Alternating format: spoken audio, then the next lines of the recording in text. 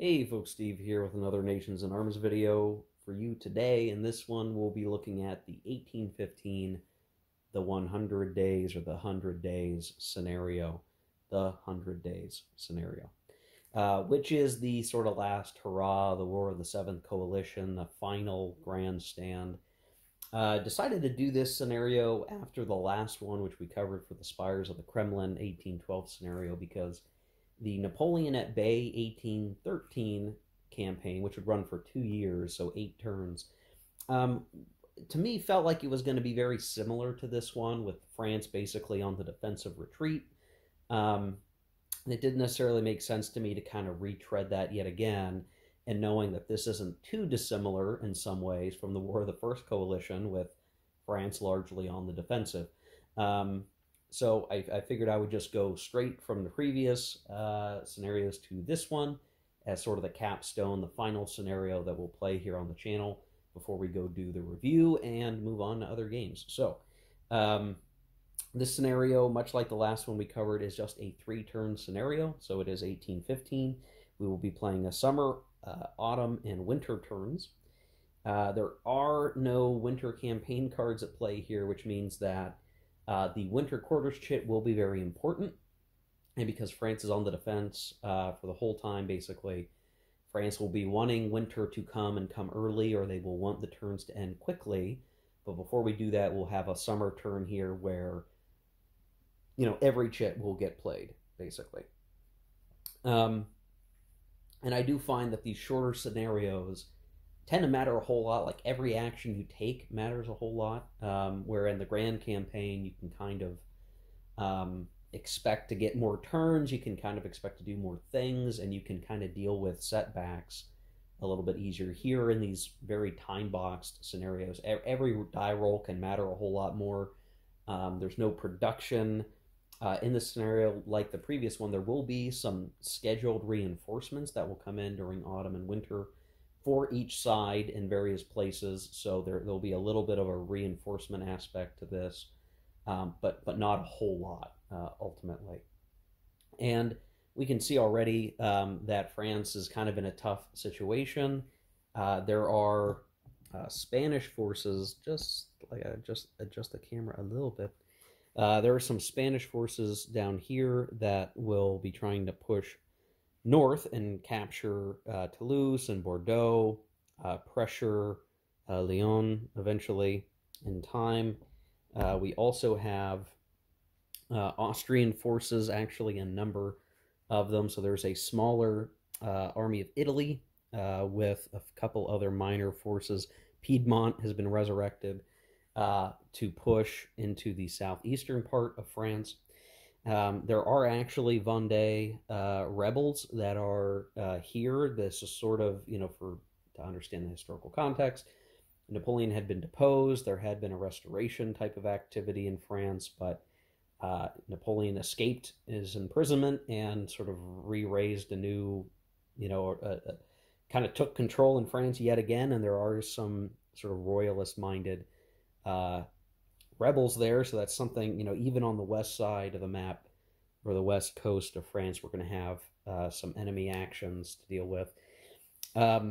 There are other Austrian forces here in Switzerland, which is conquered by the Austrians, and some other forces, the Austrian army of the Rhine, which is a pretty potent force of, if I'm looking right, I think that's 16 steps.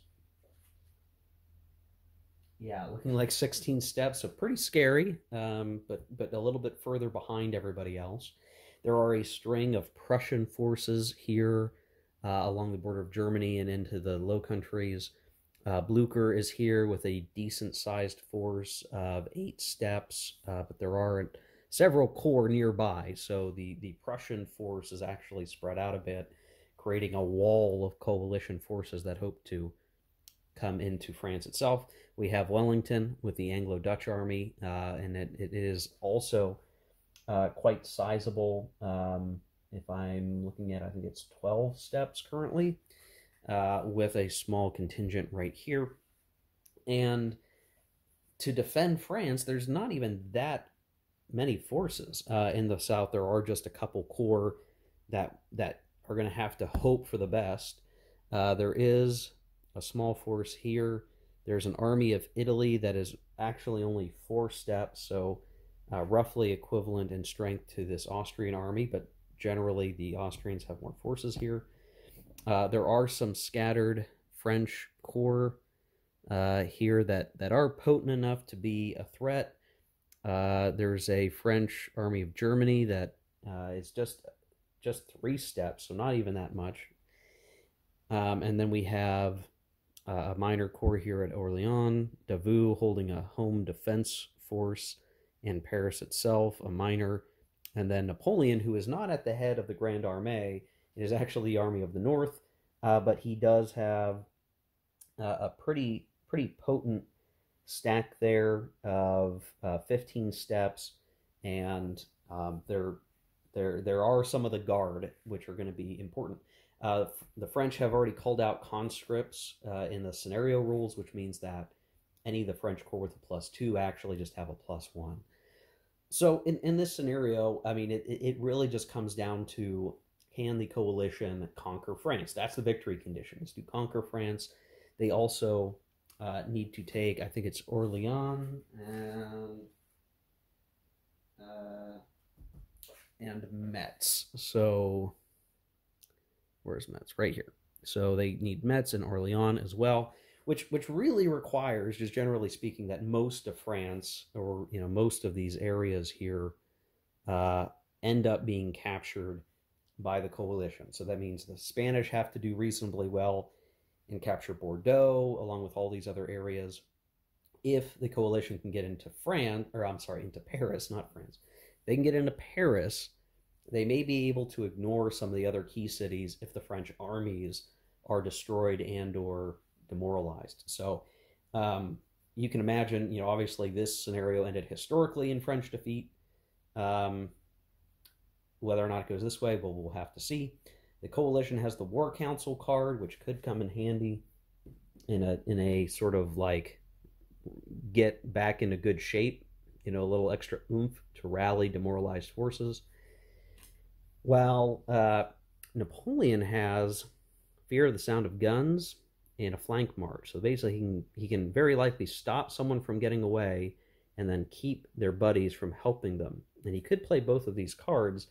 And I do think, I wonder if I should have Napoleon attack Wellington, flank march him so that he can't get away, fear of the sound of guns so that Blucher and the other corps can't help Wellington, and try to very quickly annihilate that British stack, and then that would give him the opportunity to defeat in detail some of these other forces, such that if the Prussians can be scattered, then the French can shift gears further south to deal with the Austrians, and hope that the rest of the southern theater hasn't collapsed enough to be in a conquer condition. I think that's the general grand strategy for the French. Use Napoleon as best you can, defeat the armies in detail, and basically solve the northern theater and just delay in the southern theater.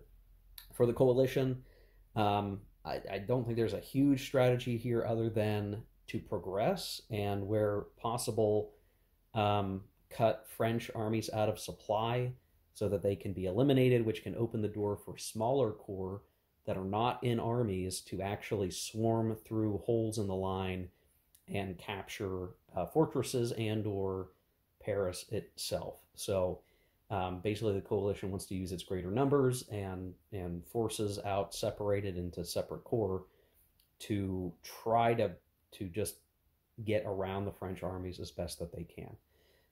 The French will have to be similarly maybe cutting some of these coalition armies out of supply and then attacking them, being benefited from internal lines of communication.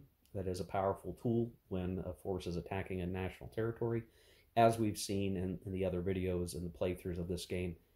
It is hard to enter into national territory without overwhelming force, where you can have multiple lines of supply or be able to create more supply paths. It's always very tough because the defending army can often make maneuvers that you can't, because they can draw supply from different locations, cut you out of supply and basically have a very definitive battle advantage. So we'll see. It'll be an interesting little exercise. I also think this is a pretty neat little scenario just to play if you're trying to learn the game, because you're really just using the west map. So there's only, you could reasonably get out one map and just play this scenario, set it up, and have an exciting little thing. Look for your Battle of Waterloo, right? Which we'll see in some capacity. The French do have the first chit with initiative, and I think what I'm going to do is go ahead and let them have it as the number 4 chit. That way we get the first activation right out of the way, and we know we won't have any back-to-back activations where we won't be able to do much. And this enables Napoleon to act. We could move Davout up if we wanted to. I'm not sure I'm going to do that. And I guess we can move Suchet down here with the army of Italy, but I don't think there's much for him to do. He's more playing linebacker right now. So we'll start things off with the bang with Napoleon and see how much damage he can quickly do, and then kind of go from there, I guess. So yeah, first things first, we'll play the 4 chit. And what we may do, because this will be a shorter video, I may show some of the big action on camera as we go, but I'm going to think through this first activation and just see what makes the most sense to go for. Maybe Napoleon goes for Blucher instead of Wellington, but I think we hit Wellington while he's weak, where he can't get help with the 2 card plays, have a reversal of Waterloo maybe, and if we're really fortunate, annihilate his stack, and then that'll shift the overall odds for the French much more in their favor. Okay, we're getting ready to do our version of Waterloo. We'll see. Napoleon went here to here and is then moving into the hex with Wellington.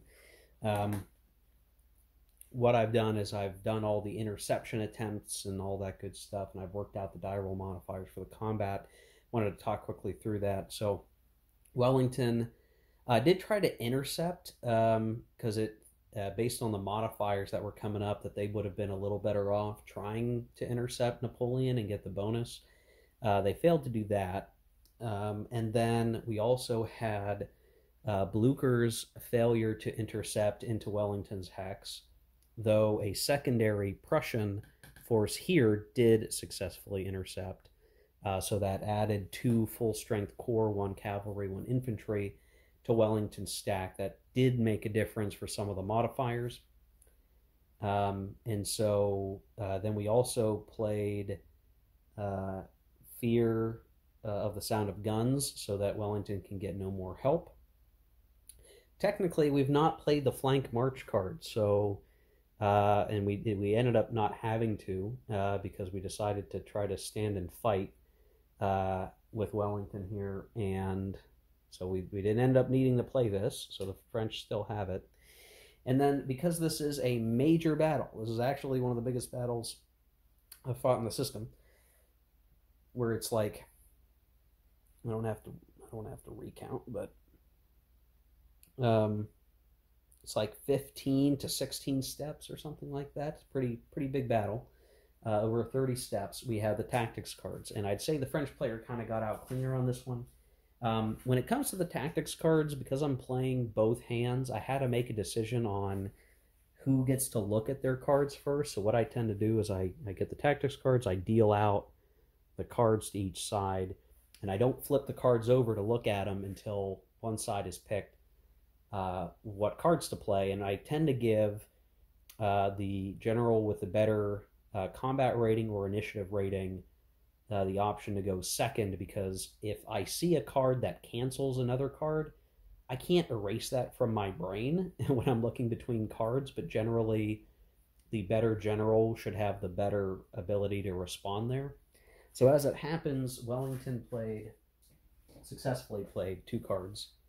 He played Redoubt, which gave him another +1, and he also got Panic, which was the better of the other cards that he drew, which would increase the potential for the French army to panic and do more damage if the British win the combat. Conversely, France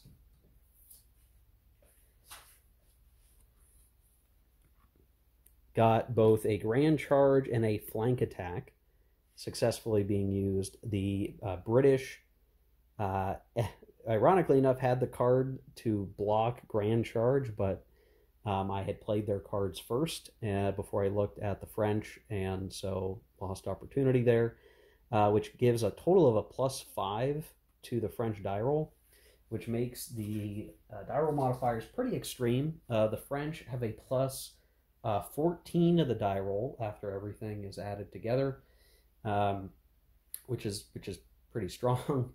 The British have a plus 8, so a pretty significant advantage.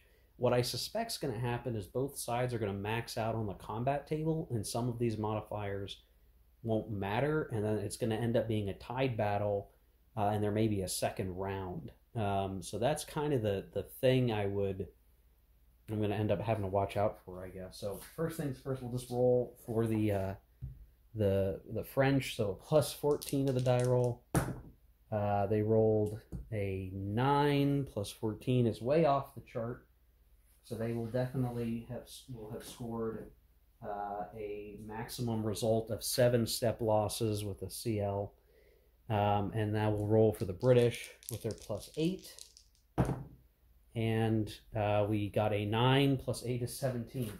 So both sides are going to lose 7 step losses. So I need to think through this for a second. 1,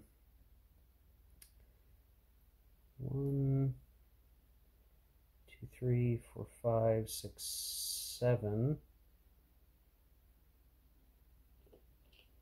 That's gnarly.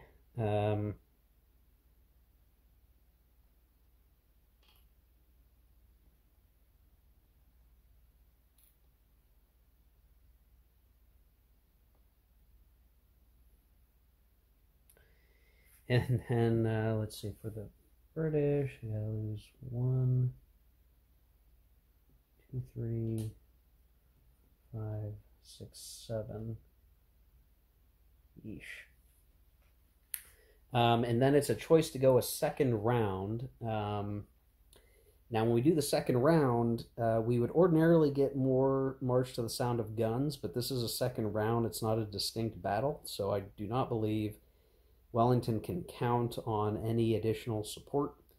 So this leaves it to be 3, 4, 5, 6, 7, 8 steps. Wow, bloody. 8 steps to 1, 2, 3, 4, 5, 6, 7, 8, 9, to 9 steps. I do have to do some leader checks, so let me take care of that and get ready for the next roll. Okay, so what might end up being a Pyrrhic victory, even when we get to the end of this, we have for Napoleon, after all the things are calculated, and the cards, will have a +11 on the minor battle results table. The coalition will have a +6. So again, a major modifier advantage to the French, but it almost won't matter because they'll probably both cap out. And if they both cap out, it does make me wonder if the Prussians aren't going to be able to swing through and win the day eventually here. With the cards, the British were only able to play the slope card to give them an extra +1. The French got panic, so this could increase the possibility that the British panic, and a flank attack, which helped contribute to that massive advantage in die roll modifier. So we'll do the roll. +11.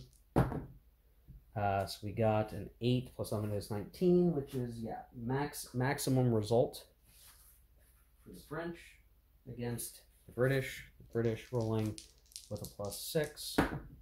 Wow. And they got a 9. And a 6 is a 15. So the French do win. So they need to take 3 step losses. So 1, 2, 3. That's rough, man. That army's really busted for the French. And then, gosh, a whole 5 for the British. So 1,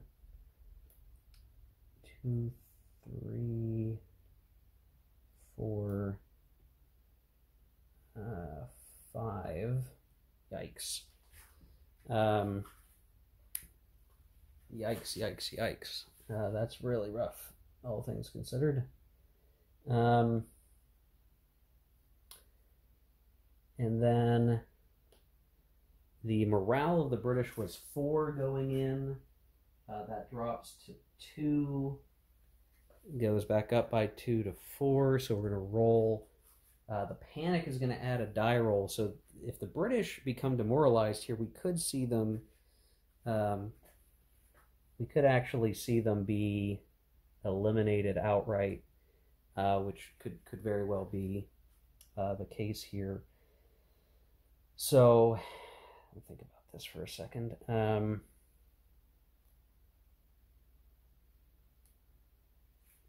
Yeah, so the morale was 4, down to 202, so 4, 5, or 6 due to the card, they'll demoralize. 4, 5, or 6, we got a 4, so the British Prussian army is demoralized. So they're going to take 1, 2, 3 steps in losses.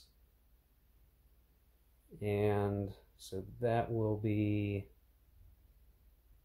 let's see, 1, 2, 3, and then the rest are demoralized. So with a single step, Wellington retreats, and whoops, I need a demoralization marker. Demoralized with a single step. Napoleon not looking so good after that victory, to be quite honest. Yeesh. So he went 1, 2, 3, 4, 5, 6. And he'll probably be absorbing this guy into the stack.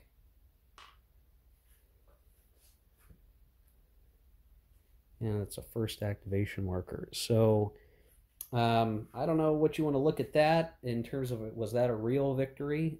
Because yes, the French army under Napoleon has defeated Wellington and has also really destroyed a couple Prussian corps. That's very important. You could look at that as a, did Napoleon just win Waterloo? Well, he did so at a very pricey cost. I mean, he's lost 9 steps altogether. We still have to do leader checks, but I'll do that in a second. But again, just really rough. 9 steps. We eliminated a lot more British steps, but we're going to need those French steps to fend off the Prussians, because the Prussians are still fresh here. This side corps, okay, that's a single step of infantry, a single step of cavalry. Basically, the British have 2 steps on the board. That's not much. And maybe we could look at that and say that they have negligible ability to respond to us. But the Prussians still have 1, 2, 3 steps there, 1, 2, 3, 4 steps, 7 steps. And then the Army of the Elbe, which has 2, 4, 6, 8. So there's still 15 steps of Prussians right here. And then there's even a couple Hessians here, and all the Austrians. So the number of French on the board is not nearly enough to it doesn't feel like we walked while we won. I don't think as the French were feeling particularly good, but those die roll modifiers, I mean, it was just going to be a bloodbath anyway. We can be glad that we won, but it's going to be still tough to see what happens from here on out. Anyway, that was the first chit. It felt important to play through that and to do the die rolls on camera, because again, that was sort of Waterloo. I guess that would be as near as Waterloo as we could get. Blucher did not show up. Some of the Prussians did. Ultimately, France won out. And now we'll end up going to the chit cup and we'll play through. Okay, the next chit that was drawn was the Coalition 1, which meant everything on the board on the coalition side could move. The Austrians are starting to push into Provence, and in fact, one sneaky cavalry put itself out of supply to sit on top of Lyon. That is gonna kind of require them. I need to look one, even one. Oh, dang it. It's not really going to help the supply, but they can still act as a raider here for Suchet. So maybe that's my mistake. In Spain, the French forces moved through here, eliminated this fortress at Perpignan, and the Spanish did take and have restored Bayonne with the French defense outside Bordeaux. So the southern front starting to catch in. The Vendée rebels have taken Nantes. I don't know what there is to do with these guys. I don't know if they're allowed to leave the Vendée. It says it can't leave their national territory, and like this is the Vendée rebels, which seems to imply that they can't leave the Vendée. So at best, I'm just going to worry about taking fortresses that could potentially be supply paths for other coalition armies, or a nice landing spot for Wellington to do a move to here, maybe pick up those guys and kind of do an outflank. As it stands, Napoleon is still there in Lille, but the Prussians have actually pushed through. They took Rez. The other corps have kind of looking to protect supply lines a little bit. And then Thielman has marched into Paris and has actually forced that French force to retreat, which is significant. And then I should also point out that the Austrian army of the Rhine marched into Strasbourg and actually succeeded in overrunning the French army of Germany, which only had 3 steps in it. The Austrian army of the Rhine has 16, so they failed their avoidance check, and the Austrians apparently just stomped them out of existence and are now sitting on top of Strasbourg, looking to take that fortress here soon and then continue to push through. So already the French are not doing reasonably well at this point, and they're in a bit of trouble there. So we'll have to see what can be done. The French will go next and land 3, so most everyone's going to be able to activate. I certainly think that Napoleon's going to try to swing down and relieve Paris, and then figure out what he can do to defend against the Prussians and the Austrians, who are coming in to spell his doom. So let me take care of that off camera. Okay, here we are at the end of the summer turn. I went through and played through the rest. You can kind of see the situation is not looking good for France. They basically have Napoleon's army in the field, their army of Italy, which has come up to the north, just trying to clear out coalition forces where they can get them. But really, like, the remaining French stacks are one's besieged in Bordeaux. Lyon is almost guaranteed to fall here soon to the Austrian army of Italy. The army of the Rhine is slowly penetrating through Metz.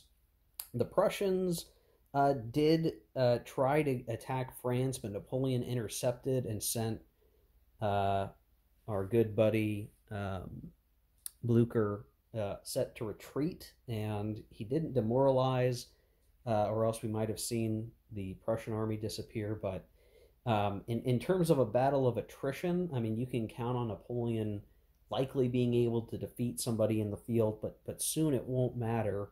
The French are just going to run out of steps. And the Austrian army of the Rhine is still pretty big and can afford to go toe-to-toe with Napoleon if they have to. So overall, I'd say this is going to look like a coalition victory, as would maybe be expected, but there will be some minor reinforcements for autumn. And then, I mean, who knows if we can keep the coalition out of Paris, we could very well still get some sort of victory there, because you do need Paris to reach any conquer condition. But I think the concentration of forces here is just going to make it that the French armies are trapped. So I'm going to take care of the reinforcements. I'll play through some of the autumn chits, and we'll see where things end up. Okay, here we are at the end of autumn, and in just somehow pulling back the French army of Italy has been pretty valuable. The Austrians made a play for for Paris rather. The Austrians made a play for Paris. They almost had it, um, but the French managed to march to the sound of guns and rebuffed the Austrians out. The Austrians took incredibly heavy losses in a major battle with Suchet, with tactics cards giving the French a slight edge. The Austrians rolled very poorly, only inflicting 3 steps to the French, who had been replenished with the reinforcements from the beginning of the turn. The French rolled a 5 and a 6 for an 11, plus 5 for a 16, which decimated, or not even decimated, because that's not the right word, is it?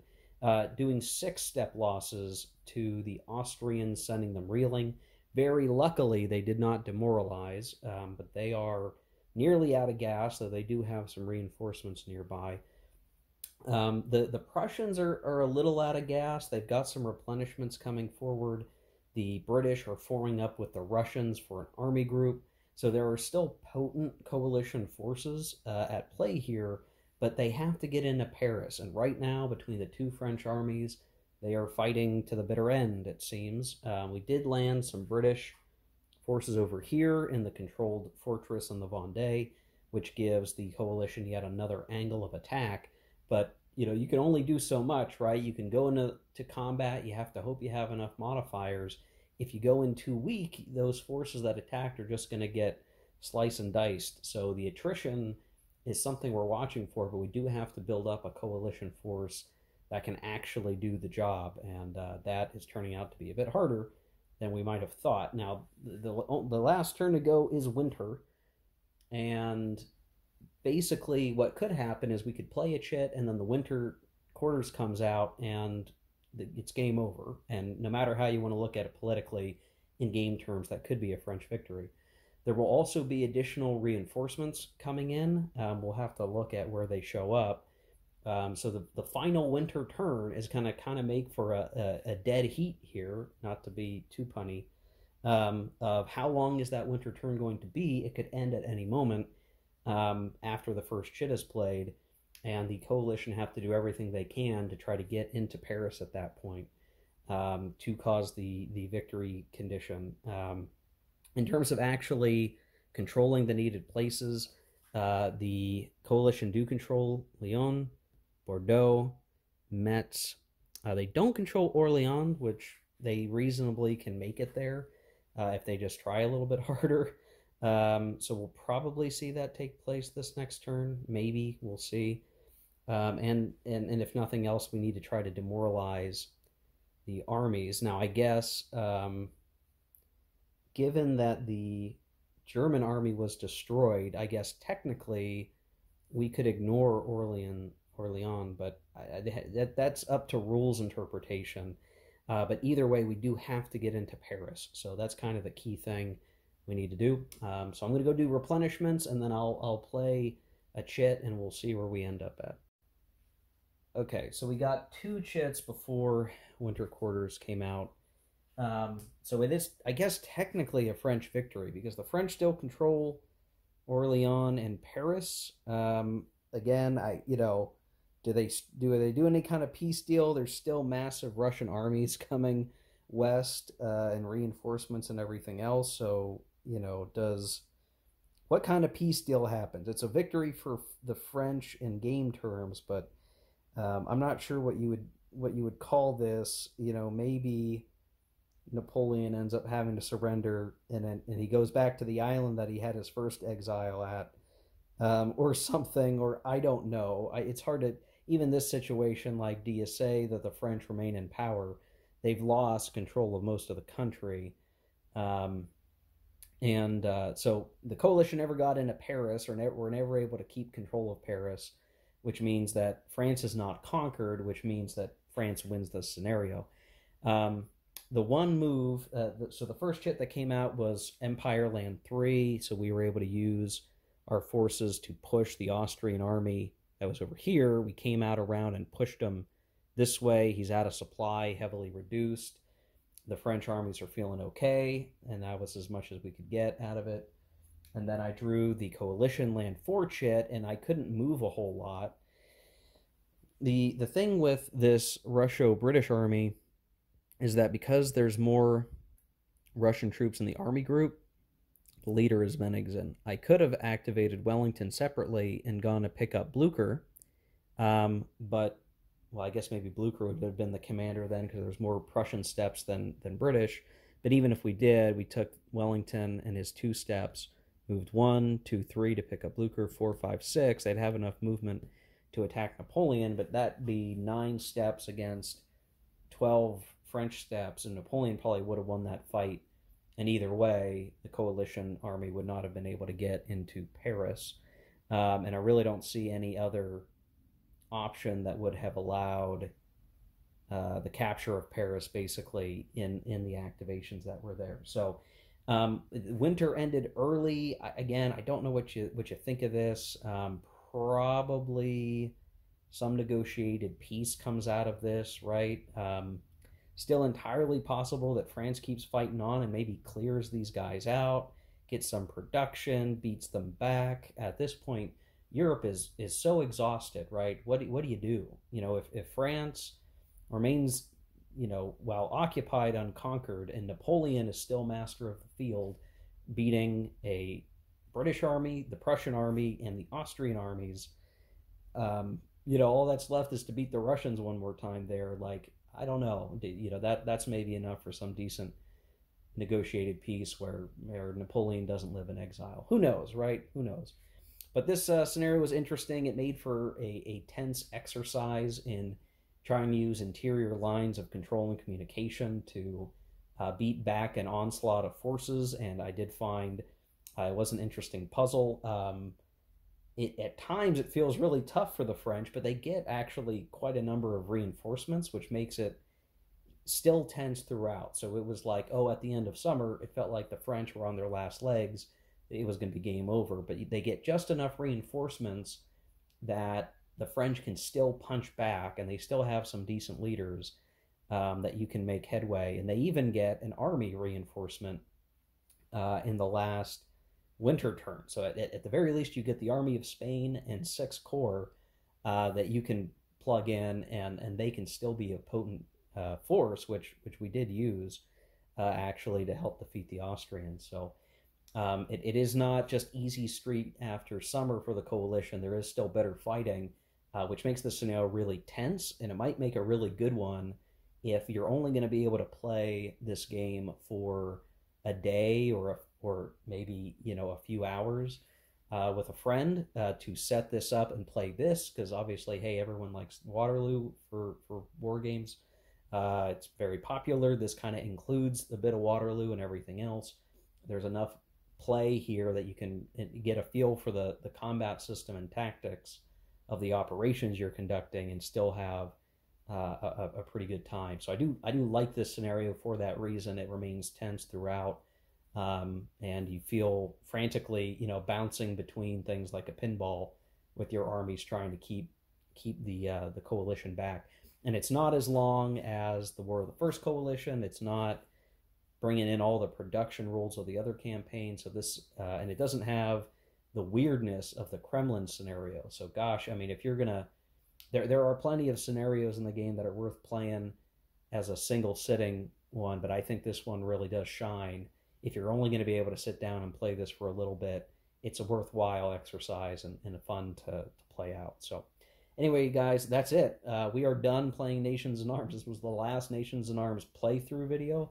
I will still do a review video here in the days and weeks to come. It might have to wait a week because I've got some personal stuff going on I got to take care of, but very soon we'll get the review out. I'll spoil that a little bit and say this game's got some underbaked parts that could be a concern. There's a couple of rough spots that I don't like as much as if it were just a little bit more polished, but there's a lot to love about this game. I really enjoy it. Glad I have it, and we'll cover that and more in the review to come. So thanks for watching. Hope you enjoyed this video series as we start to wrap up.